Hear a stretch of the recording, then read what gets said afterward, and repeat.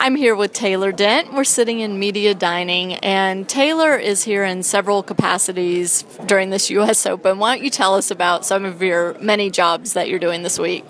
Job number one that I agreed to, a long time ago was doing some commentary for the USTA. They have a production that they put on and they sell to different countries and sometimes the Tennis Channel.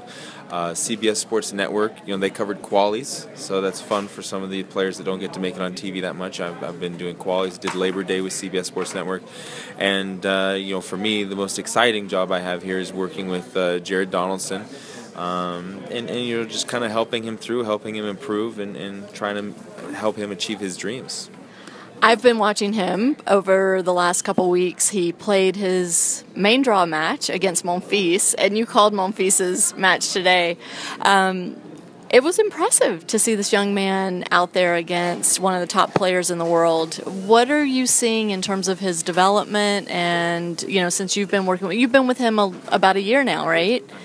Yeah, just trying to make sure we're on the same page as far as his goals. I mean, if goals are to be 100 in the world, well, then, we have to focus on playing a certain way, and that'll give. But if his goals are to win Grand Slams and to compete there, which I think, why not? Why not aim for the stars?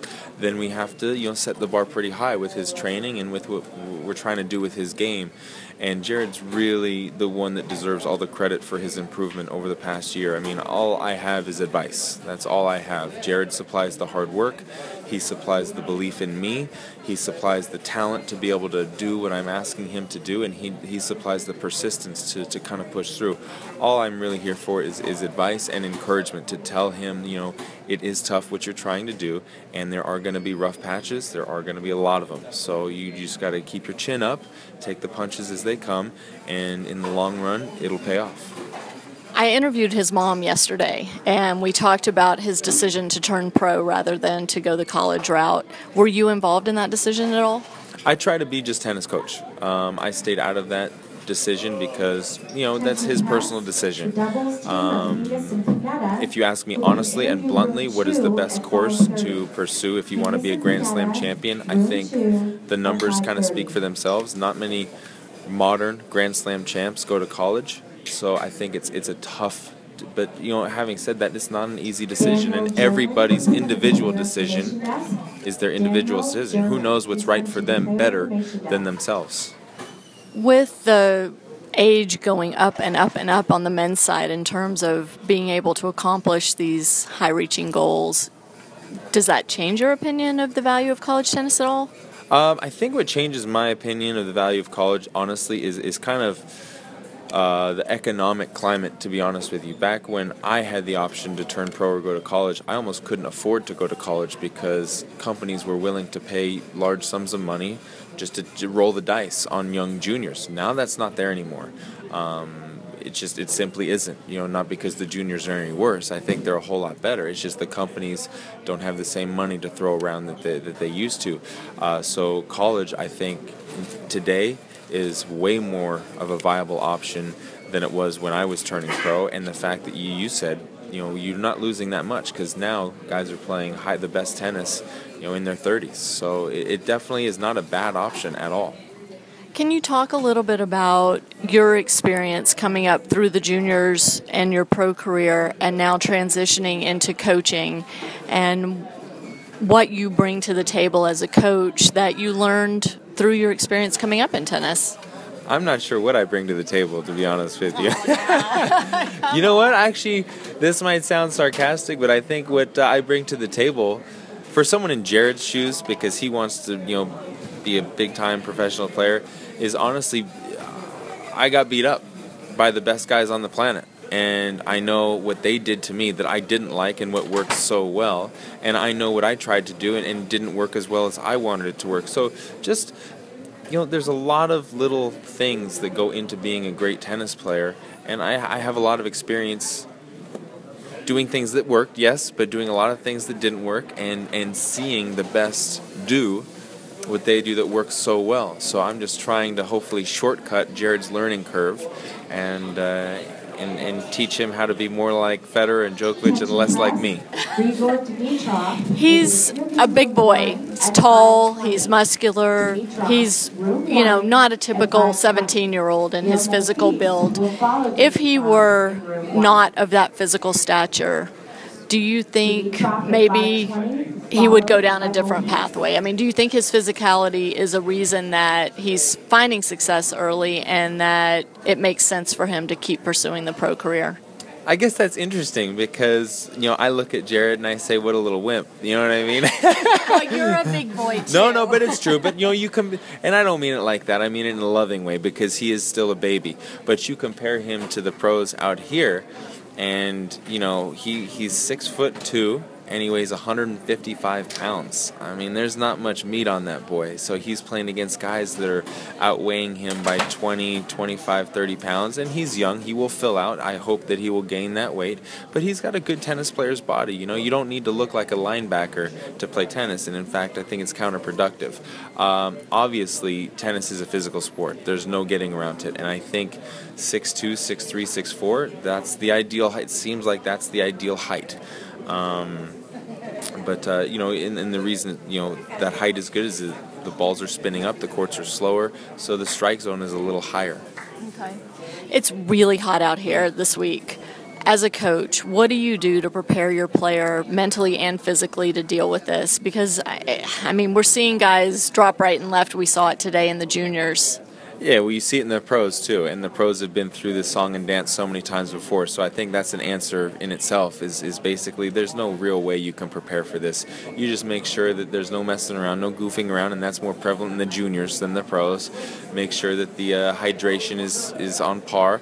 Make sure that the food intake is important. Make sure it's clean, not too much fat, not too much sugar. You don't want to be wasting those calories on things that are just going to make you tired in the long run.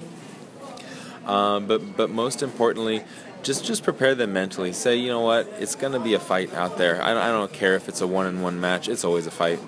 That's true. You're a dad now. Will you be a tennis dad one day? I don't know. Look, if my kids grow up loving tennis, I guess so. I'm not going to tell them not to play tennis. I have, my two boys right now. I'm trying to steer them in sports that might have a little bit more longevity than tennis. I got pretty banged up out on the tennis court, and my career was cut a little shorter than I would like. But we'll see. We have a girl on the way, and I think there's no better sport for girls than tennis. I just think there's no ceiling. You can't outgrow tennis on the female side. Your dad was a great tennis player, great coach, and can you talk a little bit about what you learned from him now that you're coaching and the things that you learned from him as a tennis parent that you use as a coach? Everything. I mean, I was around my dad forever, so it'd be tough, and it would be not fair for me to pin down and narrow it down. I mean, just from a raw coaching perspective, the technical aspect, my dad is a genius with technique, and I've had the good fortune and the blessings to be around him, listening to him, and I wouldn't know anything about technique if it wasn't for him. As far as the mental aspect, emotional aspect, he was tough. He was a tough competitor, and he raised me that way. So I was fortunate to be around that when I was a young boy growing up, and that's just how I go about thinking. That's how I go about playing the game. And he had a hard work ethic. I mean, I feel, I'm biased because he's my dad and I love him, but I just feel like everything that you want to do right and give yourself a good chance to be a great player, he did, and he impressed on me. I wish, as a stubborn son, I would have taken in a little bit more, but he did everything that he possibly could to make me a good player, and I'm doing that hopefully for our kids. That's great. What's the difference between coaching a 17-year-old just starting out on the pro tour versus coaching a more experienced adult, and I'm doing air quotes here, adult player? Expectation management, I would suppose. My experience with experienced adults is changing technique is rough. It's really rough. So I think the biggest gains can be made tactically and understanding where the high percentage plays are and winning points that way. Now, reworking a whole serve to get a few more cheap points on the serve, again, I don't think that's a fair expectation to put on themselves. In regards to a 17-year-old boy, it's fair game. Whatever needs to be done better be done and will be done. What are your expectations for Jared now that he's playing the juniors? He had his debut in the main draw. Like I said, he had a great match against Monfils, but didn't come through on the other side with the W.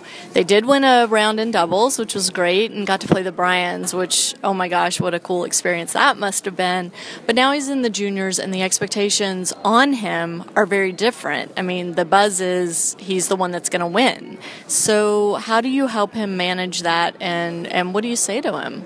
My expectations are very simple for Jared in the situation. One, we have a couple of things that he's focusing on in the matches, and I expect him to focus on those. And it's not result-oriented. He can still miss balls and do what I'm asking him to do 100% perfectly. So I expect that.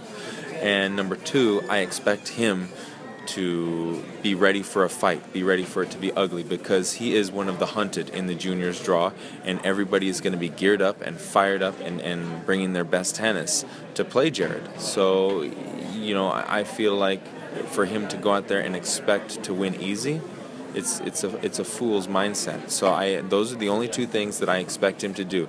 If he wins the tournament, I'll give him a pat on the back. If he does those things, if he loses next round and he does those things, I'll still give him a pat on the back. And you know what the thing is with a person in Jared's situation, it's all about improvement. The results will come if you keep working on improving and you keep focusing on the right things. That's all there is to it. I mean, a win in the juniors would be fantastic, but our eyes are on big prizes. So this is just another step in that process. Jared's a bit feisty on the court. Okay, yeah, he is. But I love watching that. To me, it's exciting to see a kid with so much passion and so much fire in the belly that he has trouble containing himself sometimes. What do you say to him about that? Is that something you're trying to manage, or is it something you're trying to curtail altogether as a coach? What do you want for him in that regard? The biggest mistake I've ever seen with tennis players, and this happened to me myself because I was very feisty as well. Me and Jared does it a different way. He's feisty towards himself.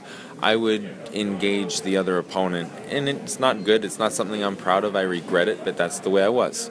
And I tried to just take it out of my game 100%, and I met terrible results because I end up being listless on the court. I end up being mopey and just sluggish and slow. So when you have an energetic person like myself, like Jared, it's not a matter of suppressing that. It's a matter of just directing it. It's the equivalent of being an explosion versus a rocket. We want to direct that energy in the right way, in a positive way. So that's what we're working on. But asking a 17-year-old boy to do that, it's not really realistic. And I tell Jared all the time, the goal is X, Y, and Z. Don't think that I expect you to do it right now. It's because that's maturity that men have, and I didn't have that until I was 21, 22 on the court. So it's unfair of me to ask you to do that when you're 17. Obviously, I wish it upon you, I pray it upon you, but realistically, that takes time and emotional discipline to develop. It's just not something you snap your fingers and it happens. You're coaching Jared now. Is this a long-term relationship? Do you want it to be a long-term relationship, or is there an end in sight? How does that work? I mean, I have no idea how that goes. Well, I don't know what to say. It's just the tennis business is what it is. I mean, how many times do you see coaches that last with players for 3 months, 6 months, 9 months, a year? The relationship is tough. I'm not speaking between me and Jared. I think we have an unbelievable relationship right now. I enjoy hanging out with him, and he actually listens to me on the tennis court, so you can't get any better than that. But the tennis coaching and player, it's a volatile business. I mean, it's the one business where Jared's the boss, yet he's paying me to tell him what to do. It's kind of an interesting combination. It is a lot like a marriage. You know, there has to be a certain way that I have to say things to Jared. There has to be a certain time that I have to say things to Jared. Sometimes I see something I don't like, and it's better if I just keep my mouth shut. You know, and I'm going to mess up. You know what I mean? And that's the way it is. I think that we are intending on it to be a long-term thing, but if Jared sees a better opportunity in the future, then I know that's fine. That's just the business that we're in. Can you talk a little bit about how his parents are involved with his tennis? I mean, they're here this week, obviously, watching and cheering for him. And his mom intimated that her role has changed now that he has turned professional, and he's guiding things a bit more than he was prior. But her role has always been to be the mom, and her husband's role has been to be the tennis parent. And now he's a professional. Is there a role for a tennis parent in a professional player's life? Sure, absolutely. I mean, you know what Jared and every tennis player needs more than anything else is support. And nobody can support a player better than their parents. Just to tell them good job when they had a bad day. Just to tell them keep plugging away when they're in a slump. You'd be surprised. When I was playing in the juniors, I used to look over to my dad after every point, and it wasn't to get coaching. It wasn't to be told how to beat this person. I just wanted a thumbs up. I just want to know, hey, I'm doing okay out here. You know what I mean? And I think, there's a definite huge role that parents play in that aspect. And Rebecca does an amazing job supporting Jared, and she's just willing to do and let Jared whatever he wants to pursue with his tennis career. And Courtney's been unbelievable. I've actually learned a lot from Courtney, and he has an engineering background, so that's the way he looks at tennis. So I love our conversations, and you can't meet a dad that wants better for his son. He's just out there just trying to find the perfect situation for Jared, and Jared knows it. Jared knows how blessed and how fortunate he is to be, the son of such great parents, for sure. Thank you so much for talking with us. I know you're a busy guy. I'm going to let you get back to it, but best of luck. All right, you got it. Thank you.